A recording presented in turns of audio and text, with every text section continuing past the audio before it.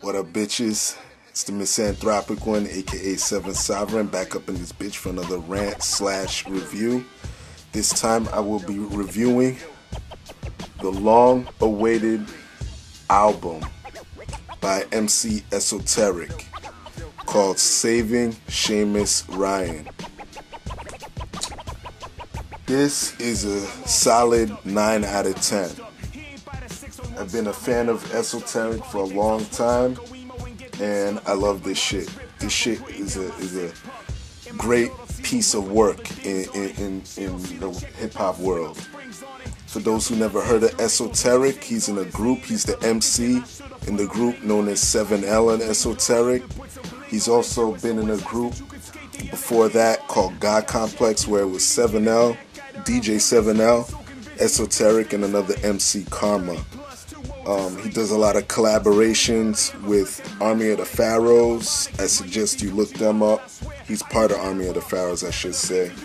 You know, he's a dope MC. This album's a great. It's a concept album, basically. I'll try to sum up the concept real quick. It's about his dog that dies, and he links it to him having to get his girl an engagement ring, and he gets robbed along the way. And it's funny because he has little samples of Harrison Ford, you know, as his rap manager / producer, trying to tell him if his tracks are dope or not, and this and that. And you know, he's just trying to vent on certain things about the things that are the events that are happening in this. It was supposedly based on a dream he had a few years back, but it's very fucking creative album. It's a solid 9 out of 10 with me. He also stepped it up as a producer too.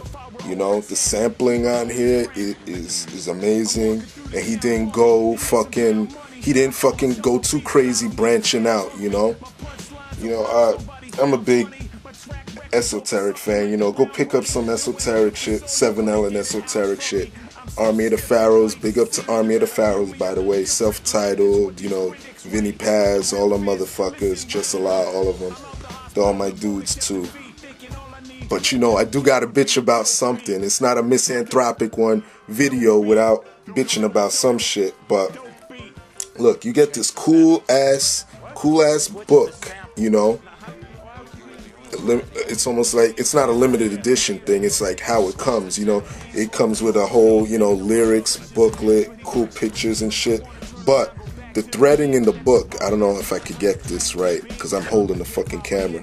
The threading on the side of the book, mine is all fucked up. You can see it. See how the threading is all fucked up. It's not stitched correctly. So, Eso, if you're watching this, I want another fucking Saving Seamus Ryan. This time with my fucking threading in place. I just gave your ass a good fucking review.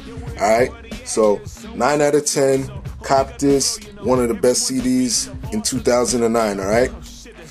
So, leave your love. Leave your hate. Most of all, subscribe. Alright, bitches? One motherfucking love.